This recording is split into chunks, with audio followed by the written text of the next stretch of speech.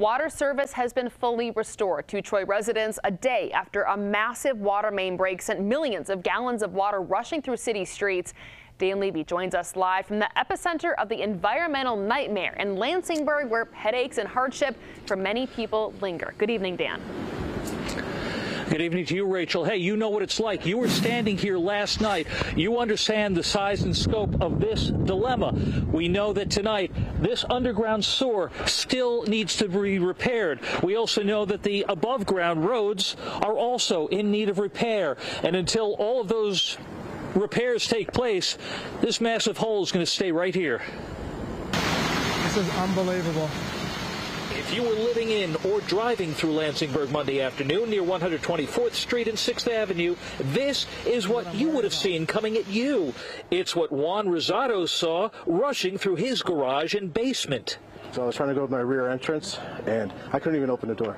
That's how much water was hitting my house, and the main blew, and it was all directed towards the left side of my home. I was like, okay, probably not a good idea to open the door because I'm going to have all that water running through my house. I'm never going to be able to shut the door.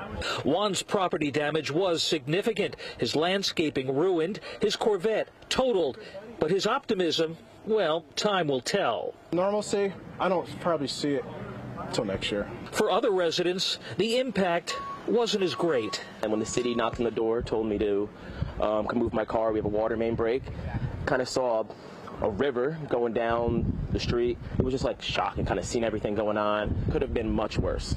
There was also property damage sustained on at least a half dozen private homes in the neighborhood. Yes, the 30-inch cast iron water main was fixed, but sewer repairs and rebuilding roads are still pending. The city will foot the bill for the infrastructure repair. Any damage to a private home would be the onus of the homeowner or their insurance company. It's no one's fault. Obviously, it's aging infrastructure. I really feel for Juan, and he really sustained the most damage here. Should we assume that what happened here is likely to reoccur someplace else?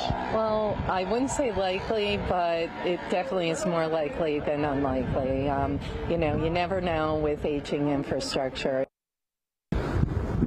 You know what? Sometimes on two-dimensional TV, you can't see the size of the slope or the amount of the upheaval of the road. Maybe this will demonstrate what this 124th Street looks like.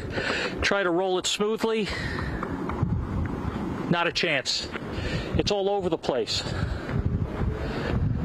Again, there's no timetable on when this road will be dug up and repaired, but again, they have to take care of that sewer first.